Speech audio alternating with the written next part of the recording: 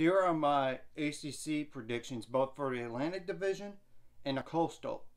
The Atlantic, I know it sounds crazy, but I think NC State finishes first. Clemson at number 2. Though I could see Clemson finishing first, it's just I have a question about quarterback play and their offense. You know, I'm not talking about like recruits, and I mean like because last year their offense was not that great. Wake Forest at number 3. Their defense just needs to improve just to even. Those 3 are definitely the best teams in the ACC Atlantic. Louisville number 5, Florida State. Louisville 4, Florida State 5. Syracuse 6, Boston College at number 7.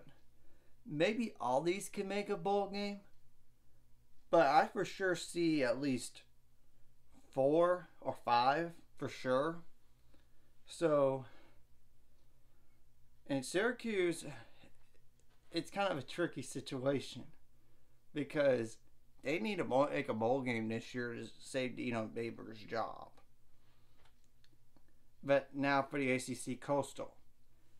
Miami, Florida at number 1. Pitt 2, so the champ, ACC champ from last year.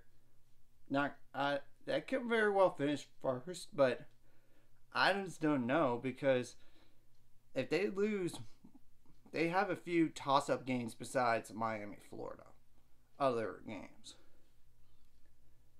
Virginia 3, North Carolina 4, Virginia Tech 5, Georgia Tech 6, Duke 7. I would think at least 4, or for sure 3 teams making a bowl game this year, but maybe even 4, at least 4. I don't know about Virginia Tech making a bowl. They could make a bowl game, but I don't know. Georgia Tech needs to make a bowl game just to keep that coach's job.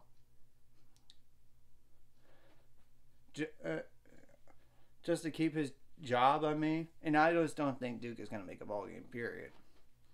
So, it's very, very interesting in a Coastal. That is so wide open this year.